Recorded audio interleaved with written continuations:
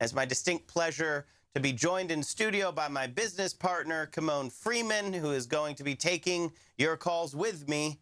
Kymone, thanks for joining us. Always a pleasure. Always a pleasure. So let's go right to the lines here. We've been talking about a lot of stuff. So we've got a variety of issues. And Darren in California, you're on the line.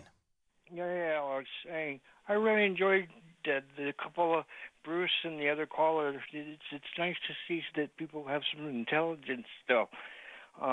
What I want to talk about is very disturbing.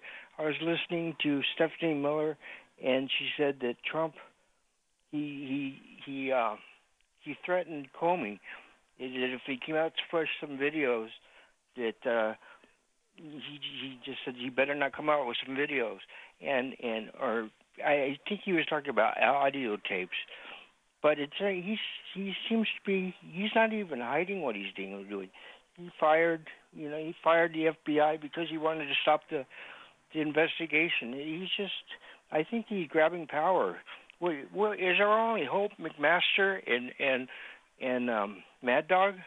No, I don't think that's our only hope. I think our only hope is the people, and that we're going to rise up and stop Donald Trump, who is no master.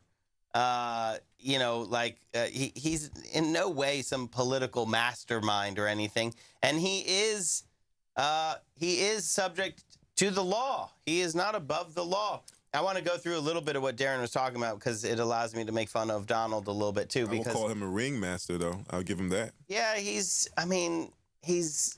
what he's always been. He's just like is impulsive and he thinks he's going to get away with everything. But the system created Donald Trump and made it, and the Republican Party laid a fertile ground for Trump to rise up. And this is the fruits of their labor, and the fact that we're having this type of uproar over the firing of the FBI director. I wish we had the same response when the FBI said 10 years ago that all law enforcement in this country has been infiltrated by white supremacists, also known as ghost skins. There wasn't a peep of uproar about that because you understand what I just said. All law enforcement, but we have the ringmaster running a circus right now, and he's turned American politics into a reality TV show. Yeah, and it's not that good, is what I'm saying. Like, just the ratings are. The ratings are good because people like they can't turn away from a car wreck. I mean, so he fired Comey, and then he sent his people out to say it was about Hillary Clinton's emails. And, I was like, and many people were like, well, it clearly wasn't about Hillary Clinton's emails. It's about the ongoing investigation. And I was arguing with a smart conservative friend of mine on Facebook yesterday and today, and he's like, and many people have said this, but you can't know what's in Donald Trump's mind when he made that decision. There's no way you can know what is in Donald Trump's mind. What information do you have that you're saying that they're lying, that what they're saying isn't true? And I'm like, well, first of all, it's obvious. And so a reasonable person would not think that it is about her emails, because he praised Comey about her emails previously, right? And why now and all of that. And then there was able to be a discussion. And then Donald Trump went on television and said, I was thinking about the investigation and Russia when I decided to fire him. And you're like, well, there you go. We now know exactly what his state of mind is. And what that means is that is more than enough for me to say that's obstruction of justice. That looks exactly like obstruction of justice to me, and that is an impeachable offense. At the very least, we need an independent investigation into everything. Well, good luck with the independent, but my grandmother used to say, 2 + 2 = 4 all the way around the world. The only thing that changes is the language describing. The math doesn't change. The fact is he stopped an investigation. That's it. I mean, there's no other way around it. That's the math. That's the facts. And so to have a red herring issue talking about we don't know what's inside his mind. I don't care to know what's inside his mind. We know what he did. We also know what's inside his mind. He's like one of the few people who you actually could say we know what's inside of his mind Oh, yeah, because he it's called does. Twitter. yeah. Right? I mean, like, he like live tweets his impulsive behavior. I would love to see Obama have done some of this stuff to see what the turmoil would have been. Just one I would have loved of to the seen tiny this. things that he has done. And do you remember when the scandal was when he had the beer? Give me the facts on that one so I can When remember. he bought the police a beer? Yeah, and I don't remember the names and everything, but do you remember that? That was a scandal. That was a scandal. That was a scandal. I thought that was him, appeasing the FOP. Because he said the cops acted stupidly, so he was forced to buy the guy a beer and invite him to the White House. He rightly said that the cops acted stupidly when they did what they do. That was his blackest moments in his entire administration. I mean, he said that, and then he walked away from the podium like George Jefferson. I mean, like that was my proudest moment of Barack Obama. And that was a quote unquote scandal. And that was a scandal. Now, I mean, Donald Trump just can't help himself. That's why so Darren, I hear what you're saying, and the threat that he made against Comey on Twitter was he said, you better hope I don't have tapes of our discussion before you go leaking anything to the press, which is obviously intimidation, right? I mean, and that is very worrying.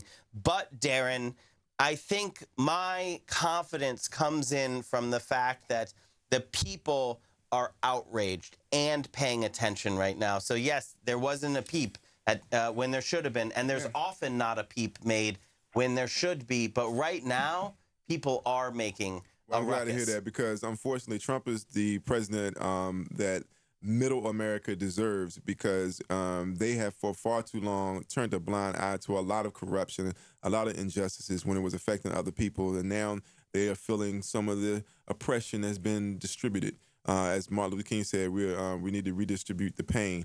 And so Trump is, for better or for worse, he's the guy behind the curtain in the Wizard of Oz, and he's been exposed. The emperor has no clothes. And now we get the opportunity to re-examine capitalism and the system in America as it's been doing business, because we should have had this type of uproar off Citizens United. We should have had this type of uproar eons ago on a number of issues. But here we are, and hopefully we'll be the better of it. And the only thing we can control is what we do. So the hopeful is that, we stay engaged, and I pledge that. And out of chaos comes order. And or justice is what I'm more interested in. Justice would be even better. I'm more interested in justice. And I think, I understand where Darren is coming from. I understand, and I'm not saying Darren, I understand broadly people who are scared right now or feeling despair over this.